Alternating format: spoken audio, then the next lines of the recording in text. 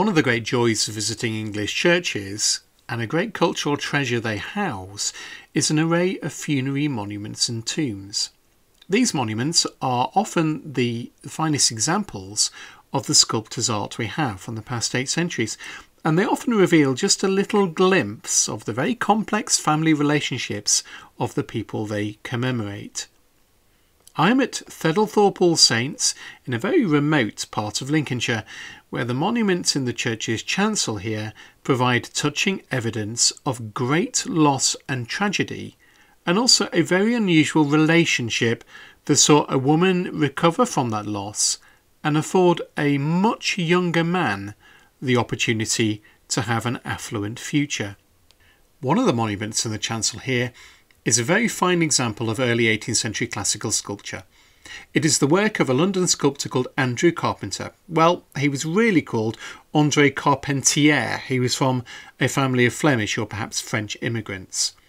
From 1714, Andrew Carpenter had a workshop on Piccadilly in the heart of the fashionable St James's district of London, where he was producing monuments for the aristocracy like this one, and casting classical style lead ornaments for the pleasure grounds of English country houses.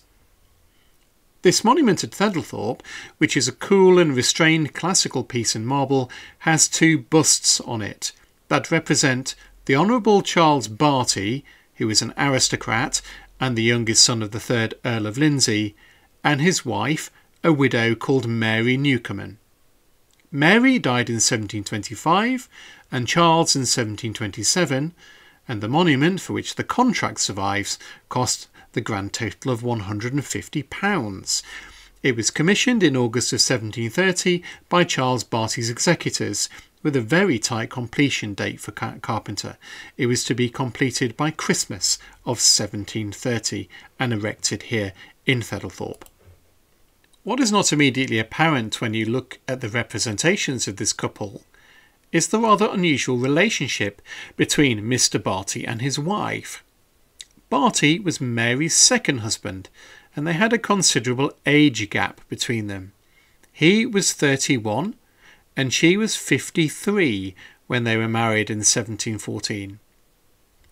Now, Charles Barty, as the youngest son of an earl, was a spare rather than an heir, and had no property of his own or any chance of inheriting any from his family, though he was probably kept supplied with money by his mother, the Dowager Countess of Lindsay, and by his elder brother, the 1st Duke of Ancaster. As a young man, he seems to have had little purpose or direction, which is perhaps no real surprise. I suspect he may have been a bit of a spoiled mummy's boy. There's no record of him attending either Oxford or Cambridge universities, which the aristocracy were patronising in this period. In 1705, when he is 22, he manages to gain a seat in Parliament. He sat as one of 2 members of Parliament for the tiny borough of New Woodstock in Oxfordshire. He was elected in theory rather than in practice, as his seat was what was termed a pocket borough. In other words, it was controlled by a landowner, and the landowner, who was his patron, was his first cousin, the 2nd Earl of Abingdon. As an MP, he seems to have set himself up in a house in Chelsea, no doubt enjoying being a man about town. He doesn't, for whatever reason, stand again in the 1708 election, but instead, aged 25, he suddenly expresses an interest in joining the army and taking a commission as a captain in the Foot Guards, and it is his mother, the Dowager Countess of Lindsay, who tries to make the appropriate arrangements, but it comes to nothing. We have no idea what Charles did with himself between 1708 and 1714, when he marries Mary Newcomen. The marriage was certainly a very good prospect for Charles Barty, for Mary Newcomen of Thedlethorpe was a widow with no living children. As well as inheriting her deceased husband's estates, Mary was also her father's heiress, and she was very rich indeed. So Charles's marriage to Mary gave him an estate, it gave him wealth, it gave him position, and it gave him purpose. In 1714, when Mary married Charles, she'd been widowed for 2 years. Her late husband Nicholas Newcomen, whom she'd been married to for 33 years, had died in August of 1712. When he died, Mary laid Nicholas to rest under a black marble slab beside the communion table in the chancel. In fact, the slab records that the marble altar, a very unusual thing in an Anglican parish church, was his memorial too. His monument demonstrates Mary's great love for Nicholas, a man she records as having an innate integrity and purity of character. When Mary dies herself in 1725, she is not buried beside her first husband, but she's buried further down in the centre of the chancel, and it is here on the floor around her grave slab that the tragedy of Mary and Nicholas's marriage is revealed. On either side of her are the grave slabs of her two children, a son and a daughter. On the right of her is the grave of her only daughter Mary, who died in 1694 when she was 10. Her only son Nicholas is on the left. He died in 1705 when he was 23. By the time of his death, there would have been little prospect of Nicholas and Mary Newcomen having any further children, and their final years together must have felt terribly bleak. On the wall of the chancel, Mary and Nicholas erected two beautiful memorial tablets to commemorate their lost children. The one of little Mary is in the Baroque manner, as you'd expect from the late 17th century, a cartouche topped with an urn and with an inscription engraved on in English upon a swag, relating that she was the only daughter of an only daughter. Young Nicholas Newcomen was an aspiring lawyer when he died in 1704. He had studied at Lincoln College, Oxford, where he matriculated in 1698 at the age of 17, and he was a student at the Inner Temple in London from 1699.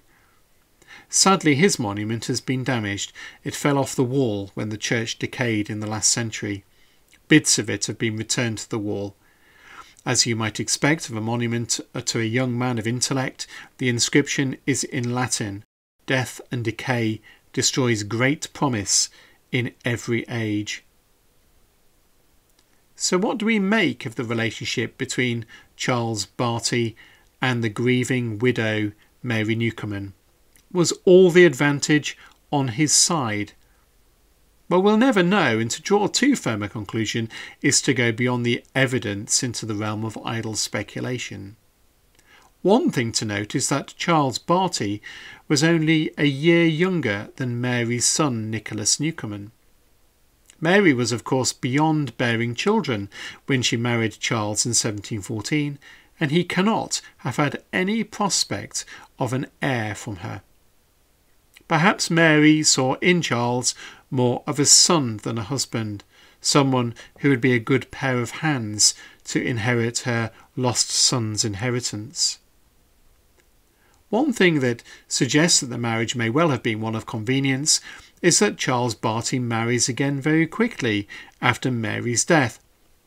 Mary died on the 4th of November 1725, and Charles married his second wife, another Mary, Mary Marshall, the daughter of a local parson, on the 13th of February 1726.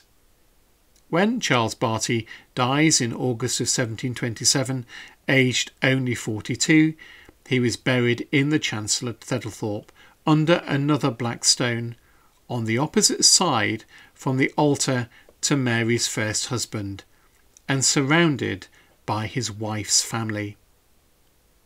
This is why I find churches so very fascinating.